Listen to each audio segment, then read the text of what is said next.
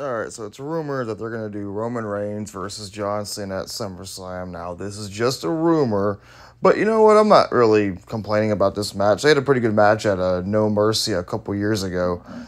Um, I don't know if John Cena is going to become like a 17-time champion or anything like that, but like they do have all right chemistry in the ring. I don't know if people want John Cena back or if they care. Sometimes I kind of miss John Cena in the ring.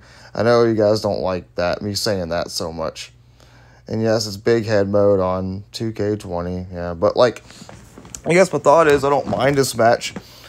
It's just, is Roman Reigns just going to beat John Cena and then that's it? And then maybe have a third match where John Cena becomes a 17-time champion, beating Ric Flair's record. Is the story of, hey, let's have John Cena become a 17-time champion and be the greatest wrestler of all time. That could possibly happen. But I don't know, like, you guys want to see Roman Reigns versus John Cena? Would that be a pretty cool match? Like I said, I don't mind it.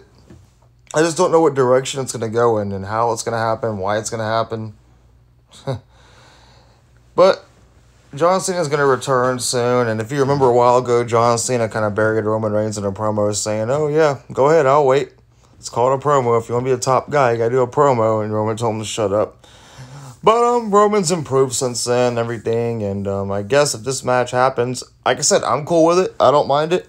But I just wonder what they're going to do with this match, you know. And maybe John Cena will become a 17-time champion. But yeah, give me your thoughts. Roman Reigns versus John Cena, SummerSlam. Give me your thoughts, people.